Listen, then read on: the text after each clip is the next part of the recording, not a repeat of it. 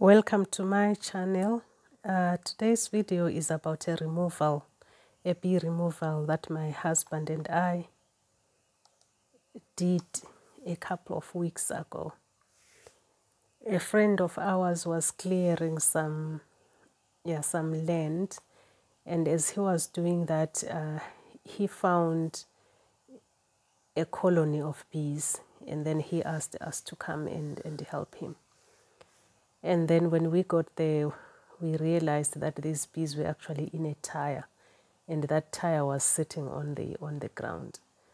And in there, my husband was just trying to clear around the tyre so that at least we could see the tyre and see where the bees were. It was really hidden, but I think he managed to see it because the bees were flying in and out. So there he's just trying to calm the bees down, smoking them, so that they don't get into a defensive mode and then start stinging.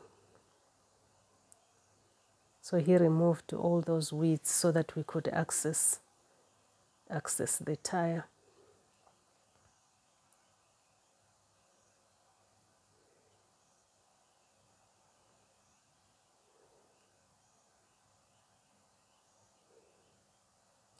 And when he had removed all the weeds, we then moved the tyre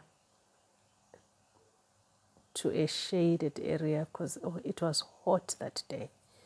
It was such a hot day, so we moved that tyre so that then we could be able to then remove the comb from inside the tyre into the hive. And it was a small colony. It wasn't a very big colony.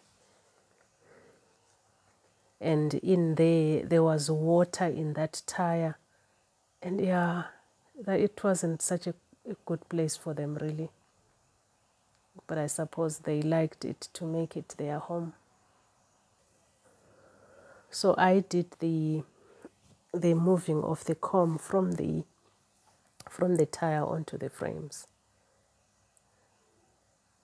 So I was just taking the comb from the tyre, putting it onto a frame, and then using rubber bands to keep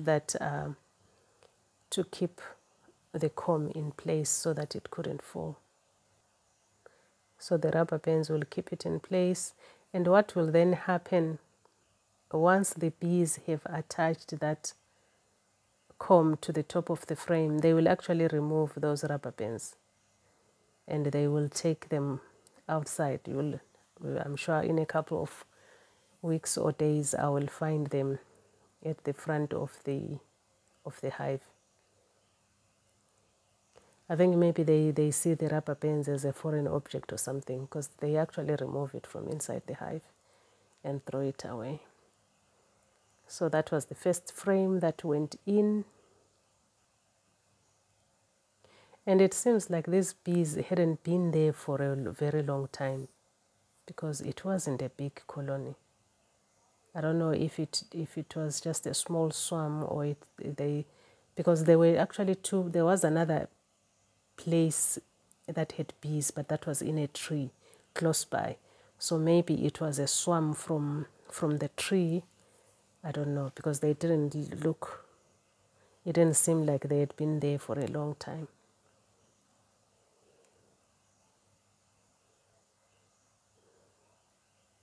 But they were calm. They were not trying to sting me, which was a good thing. They made my work very easy.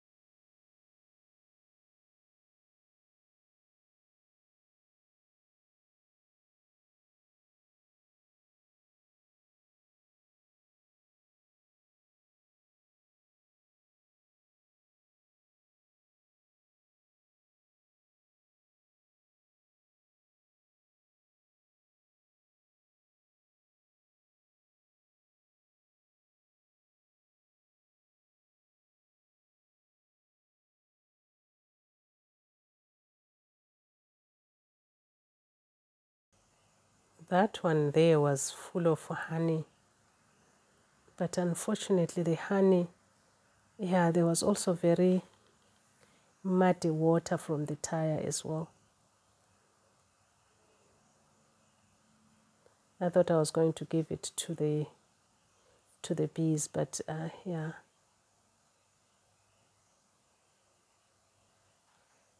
I wanted to give it to the bees.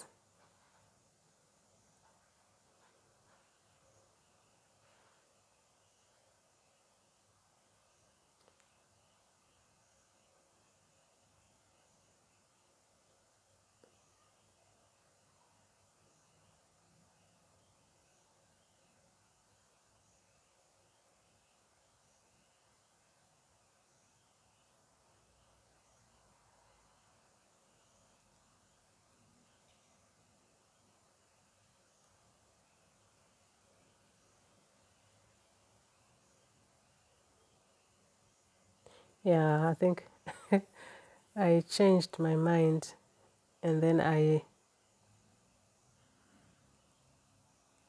think eventually I threw that away.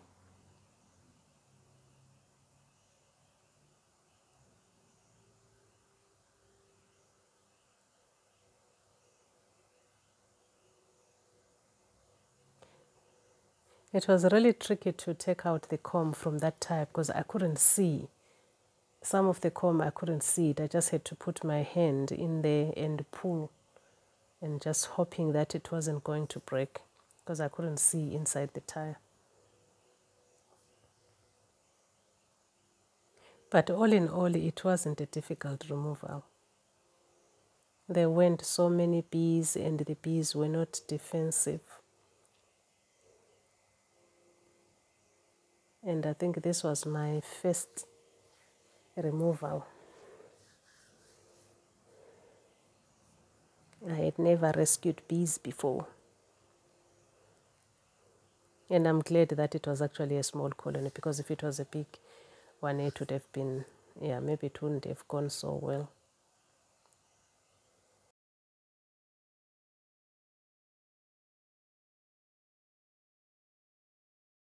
Yeah, the visuals are not very great. But I wanted to record this because, yeah, it was my first time, and I wanted to, yeah, to have a record of it so that maybe years from now, when I'm an expert in doing this, I can look back and say, oh, look at how I did it the first time around.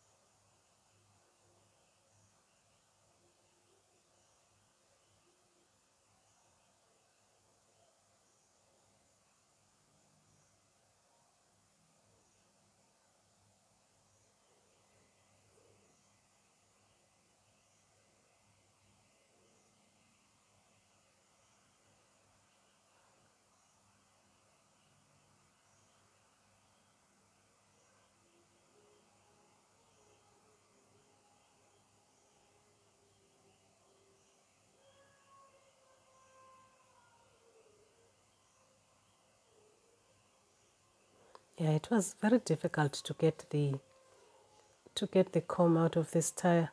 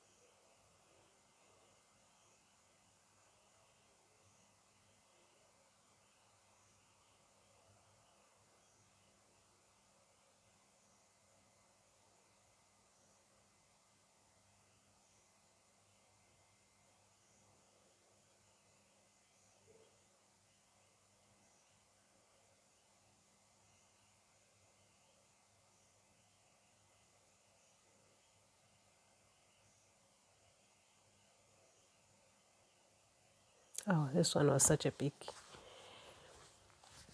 piece of comb, and it had lots of brood.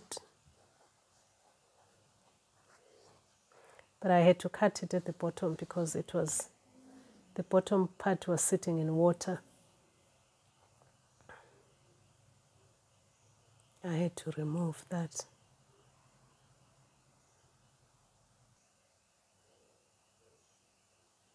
I had to use a super frame there because I was running short of frames.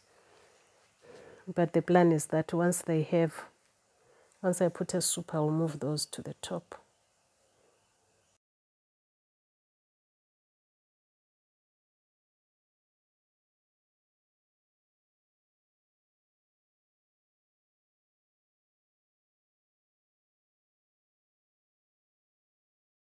Moved the hive back to where it was so that the foragers that were returning home could see that they had a new home. And they started going in.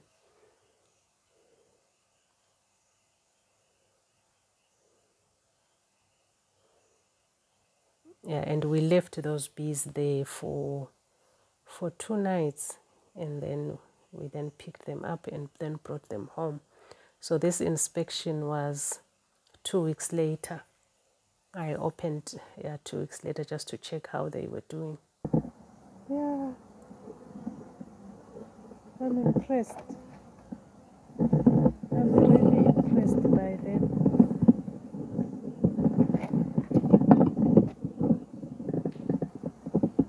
And they seemed to be doing very well.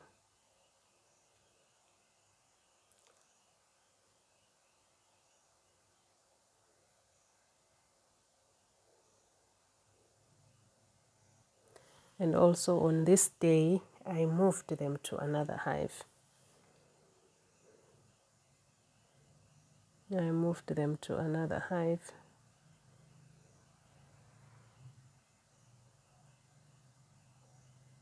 From there to here.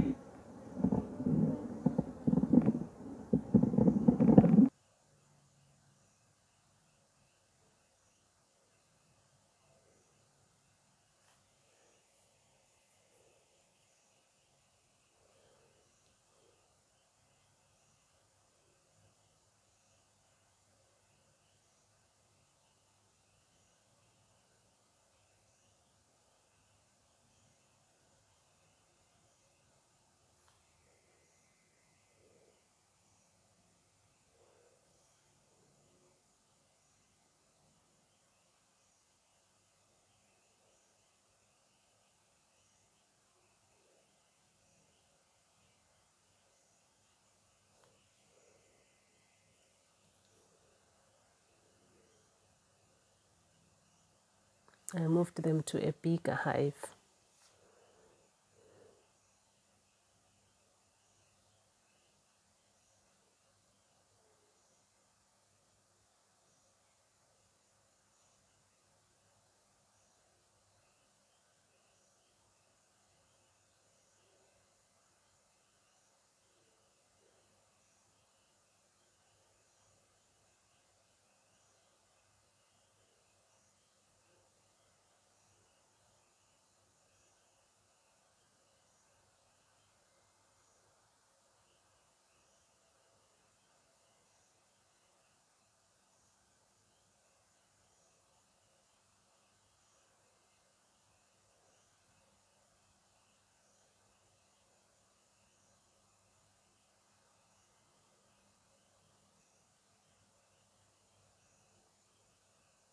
And look at that, so many bees. And my hope is that this won't turn into wonky comb, that they will manage to keep it straight. And I put that in the end. I'm not so sure if that was such a good idea, but I put it in the end there because I want to remove those super frames eventually. So that's why I moved it on the side, so that once the the brood that is there hatches, I can then take out those frames and put in the proper frames, the brood frames. So that was the reasoning for that. But whether it's okay, I do not know. But yeah, we'll see how it goes during my next inspection.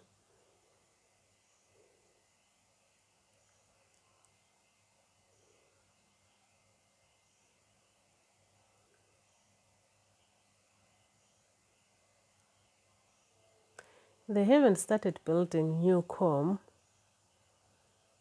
but I'm sure they will when they need it. Maybe for now they are okay with what they have.